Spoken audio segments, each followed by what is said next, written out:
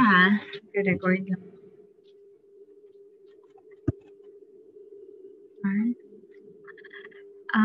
Hello everyone. Welcome sa ating financial planning today. And thank you for taking this moment na mag-aralin at ma-discover kung tama ba yung decision na gagawin mo.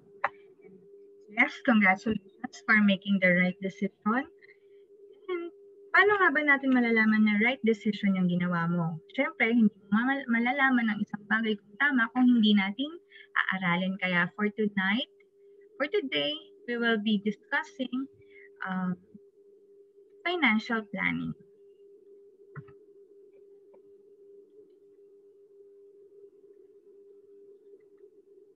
Ayan. The study also showed that Filipino lack specific knowledge to make informed financial decision. Ayan, congratulations kasi base sa pag-aaral, ang mga Pilipino ay kulang sa financial education and now you are taking one step closer to your goals, kaya congratulations. Ayan. And isa sa mga nagiging problema ng mga Pilipino dahil hindi natin naaral nung elementary, nung college, or nung high school yung financial planning, nagkakaroon tayo ng failure to save for specific goals such as emergency fund, for unnecessary expenses, kaya tayo nagkakaroon ng na maraming utang, compromises, and other na pwede pang mag-result to compromise ng health, harmony, and happiness of the families. So, meron namang progress ang Pilipinas. Ngayon, during K-12 curriculum, in-include yung financial literacy. Tinuturo na sa mga bata yung saving money, family budget, and unemployment. Pero, syempre, mas marami kang alam, mas marami kang matutunan, mas marami kang opportunities para mag-progress. Ayan. So, magkakaroon muna tayo ng self-assessment. Dito madidiscover natin sa ating mga sarili, ikaw na nakikinig ay gano'n na ba ang knowledge mo regarding financial planning? First is budget. Ayan. Ang gagawin lang natin ay kumuha ka ng papel, ilista mo yung number ng number na ano ka nga ba dito? 3 kasi budgetarian ako, mahigpit ako. Number 2, naka-budget ako pero still magkano yan? Ganon. Nawawala tayo sa budget. Number 1, kapag wala tayong sinusunod na budget, gastos lang tayo. So, jot down your answer. Next naman is about savings. Do you have 3 times of your monthly expenses? 2, meron ka bang 1 to 2 times of your monthly expenses? 3, 1, meron kang less than 1 month of your monthly expenses. And third category is debts. 3, kapag walang utang. 2, kapag meron kang housing loan or car loan. 1, kapag meron kang personal loan, credit cards, or mortgages. Next category, life insurance. Meron ka bang 3 times of your annual income? Meron ka bang 1 to 2 times of your annual income? Or 1, kapag meron kang less than your annual income or no insurance yet. Yan.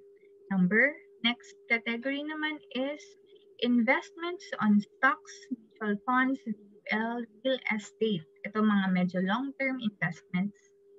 Number 2, kung meron kang investment short-term, time deposit and money market accounts. 1 naman kapag no investment yet. Yan, pakitali ang ating scores. Ayan, meron tayong green light kapag meron kang 14 to 15 na total. Kung 9 to 13 naman, you are almost there. You can improve. More knowledge means more opportunities to grow. And 9 and below, ikaw to, this is the perfect time for you to earn. Congratulations. So, yan. Adulting. Siyempre, may mga millennials na nakikinig. Meron din namang mga mothers. And usually, ng mga interesado sa mga ganitong bagay, sila yung mga adult na. Ayan. So, ang sabi dito sa ating quote, I do believe adulting also involves taking calculated risks. Not everything in your life should like you're jumping off. Ayan. Ang magandang bagay kapag tayo nag-aaral, hindi tayo padalos-dalos at ang ating mga risk na tinitake ay calculated risk. Hindi tayo parang biglang tatalo na lang, bahala na. Ganyan. So, let's do budgeting now. Let's do some math. Ayan. Di ba meron kayong mga papel? Ngayon, ilista mo kung magkano yung binabudget mo sa bahay. Magkano yung budget mo sa pagkain? Magkano yung budget mo sa kuryente? Sa utilities, includes water, electricity, internet, lahat. Pati cellphone load, cellphone lines, ayan, let's include that. And other expenses, ano bang may budget ka ba for recreational, budget for shopping, yan, paki-include po sa ating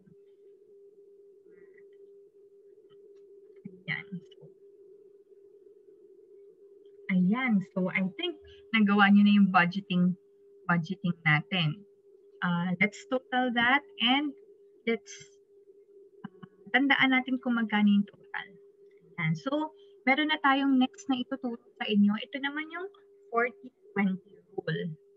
Ayan. 40-20 rule. Ano nga ba yung 40-20 rule? Usually sa atin, nagsisimula tayo magtrabaho at the age of 20. Ang retirement age is nasa 60 to 65 years old. So, meron tayong 40 years na maging productive. Meron tayong anong benefit within these years? Nandito na yung may lakas tayo, nandito rin yung may employable tayo. Pwede tayong i-employ kasi meron tayong skills, knowledge, and the strength. These years, you are healthy and can generate income. Pero paano ba natin ini-spend yung ating 40 years na to? We work, we travel, we do business, we pursue dreams, dream car, dream house, nag-aasawa, we set up our own family, we send our kids to school. Ayan. So, that's what we do until we are 60 to 65. Ngayon, sa kalooban ng Diyos, umabot tayo ng 60, retirement age. Dito, di ba, nawawala na tayo ng capacity to work or hindi na tayo employable. We are less likely to be employed. So, ano naman yung magiging source of income natin during these times? Ayan, syempre, meron tayong SSS, SIS, pwede rin tayong sustentuhan ng ating mga anak. Pero, what if you live until 80 years old? Ayan, so this is another 20 years. Paano ba natin na-envision yung ating pagtanda? So, ayan. Gusto mo ba at the age of 60, nagbabakasyon ka na lang? Namimigay ng regalo sa mga apo? O kaya nasa bahay ka na lang, meron kang katulong, merong nag-a-assist sa'yo? Ayan. Pero we also need to consider that at the age of 60, meron ka ng gamot na mine-maintain. Meron pa rin tayong bills na binabayaran. Meron din tayo na mga gusto na sana at this age meron tayong panggastos. Ito yung problema naman ng mga Pilipino. Siyempre, at For 40 years, meron tayong skills, time, business, nag-earn tayo ng income, nagsisave tayo, pero gumagastos din tayo. Sino nang naka-experience dito ng petsa de peligro? Diba? Usually sa mga empleyado, few days before the sahod, nagtitipid na. Kasi kailangan umabot yung allowance natin hanggang sahod. Ayan, that's our habit for 40 years. Paano nga ba tayo nagsuspend? Pwede tayo maging wise, pwede rin maging kuripot, or matipid. Ayan. Ang millennials, meron tayong ugali ngayon na you only live once. Gusto mo ng kape, ibis na 3-in-1, Starbucks. Gusto mo ng bag, ibis na Secosana, gusto mo LV bag. Gusto mo mag-travel, Philippines, pero mas gusto natin outside the country. Ang mga bagay na to ay magaganda. Ang sabi nga sa 1 Corinthians, we can do whatever we want to, but I tell you, not everything may be good or helpful. Hindi lahat ng gusto natin makakatulong sa atin. Ayan. So, paano natin mai-improve ang ating work cycle? Paano natin maiiwasan ang petsa de peligro? Ayan. So, first, meron tayong skill, time, business, income. Ayun, dito na tayo magkakaroon ng difference. Hindi lang tayo basta magsa-save and spend, but we will protect and we will invest. Ayan. And so, for budget ratio, these are my recommendations. Siyempre, we need to spend on our needs and wants. Ngayon, i-allot natin yung 20% for savings and investment. Meron din tayong 70 needs and wants, 20% savings and investment, and 10% for tithes. Ayan, sa ating mga naniniwala na ang Panginoon ang nagbabalik ng siksik, liglig at umaapaw. Yan, that's our knowledge for budgeting. Ngayon, mag-move on naman tayo sa ating idea of emergency fund. So, ikaw, ano ba yung idea mo of emergency fund? Bigyan mo nga ako. Ito ba yung mga pumasok sa isip mo? Si Shopee, si Lazada, o kaya yung mall sale? Sa ating discussion, malalaman natin na this sale is not an emergency. Ang totoong emergency ay kapag may na-aksidente, pag may nagkasakit, o kaya may nawala ng trabaho. Ang idea for emergency fund is for buffer. Na, halimbawa, mangyari sa atin itong accident, sakit, or mawala ng trabaho, kaya nating mabuhay at same level ng expenses natin. Di ba kanina, pinalista ko sa inyo yung budget nyo. Halimbawa, for 1 month, ang total expenses mo ay 20,000. Ngayon, kapag nawalan ka ng trabaho, tas wala kang ipon, o kaya may ipon ka na around 20,000 din, isang buwan ka lang mabubuhay. Ay, isang buwan lang tayo makakaluwag-luwag.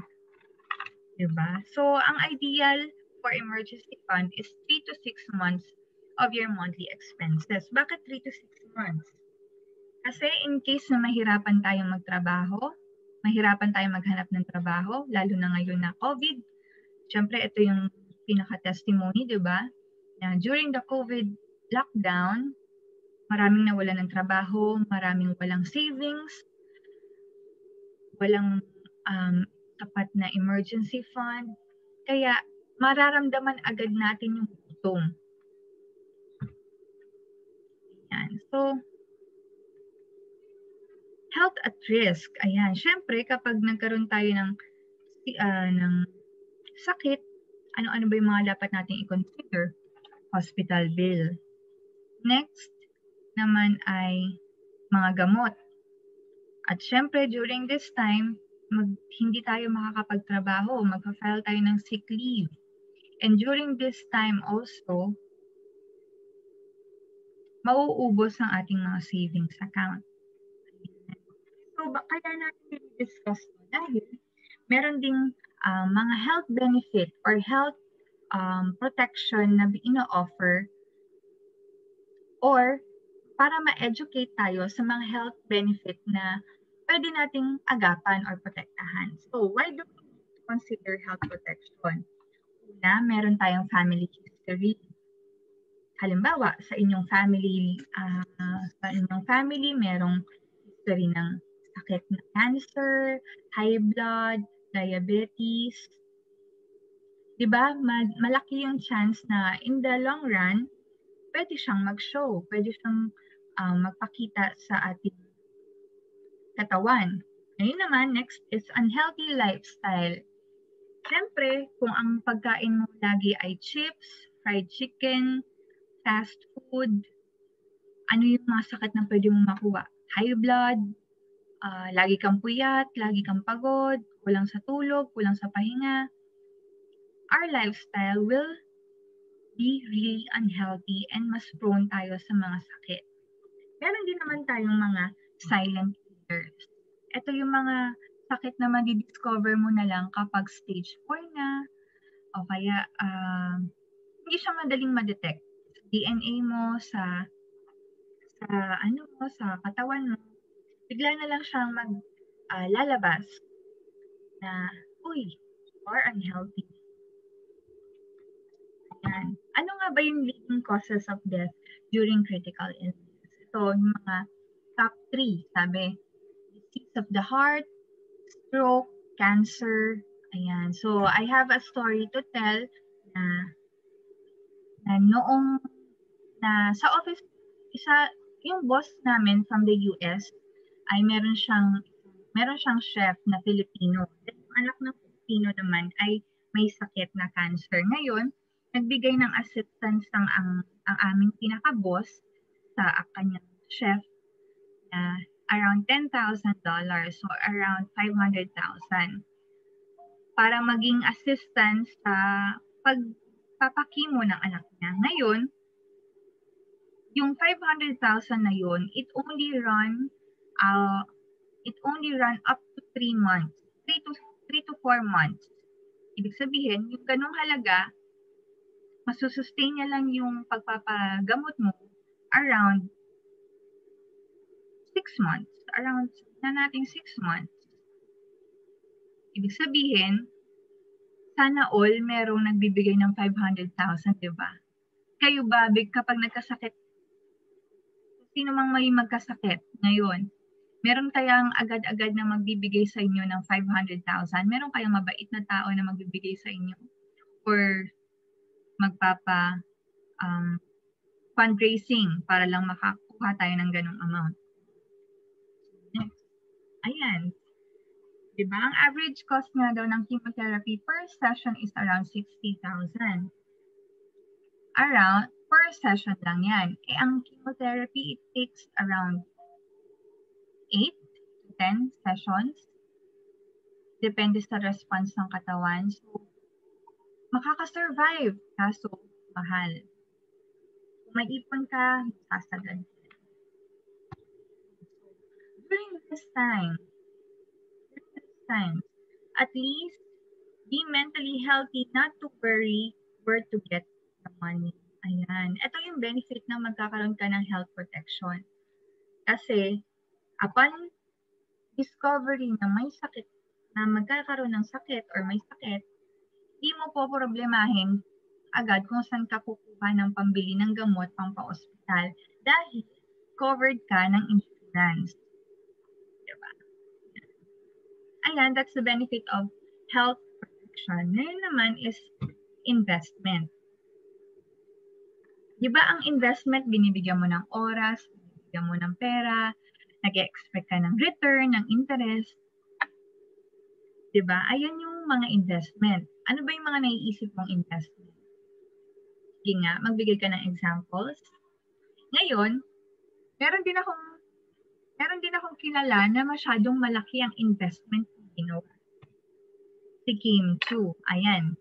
Si Si Kim Chu, niregaluhan niya ng ref.